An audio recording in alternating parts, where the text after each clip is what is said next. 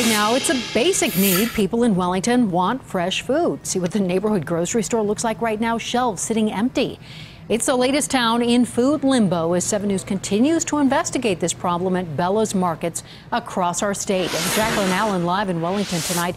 Jacqueline, the owner of those stores, promised answers tonight. Right, you know, this meeting just got out in the last few minutes. Sam Mancini, the owner, has refused our request for an interview, but he was supposed to come here tonight to speak to people frustrated about all those empty shelves at their grocery store.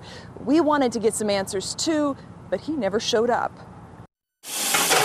The Stevens family kitchen is just 4 blocks from the Bella's Market in Wellington, where the sign may say shop local, but what's inside tells a different story. Our hidden camera shows empty shelves, limited produce, and no toilet paper at all. I would much rather go 4 blocks than 20 miles round trip to do my shopping. It's forced us to not be able to when we can't get a roll of toilet paper. We found similar stories at Bella's Markets in Akron, Haxton, Wiggins, and Lyman. And look at this new cell phone video from a viewer in Walden. The Bella's there is bare. They have to drive 60 miles one way to get fresh food.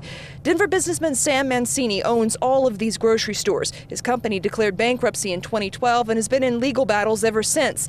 In a statement telling 7 News, that makes it difficult to invest in the stores. In Wellington tonight, they don't care about the legal battles. They want answers. A frustrated crowd turned out to hear Mancini speak at this town board meeting, but he was a no-show. And people who've had enough are tired of feeling their food is being held hostage. It's hurting this entire town. That needs to be solved. It needs to be solved now.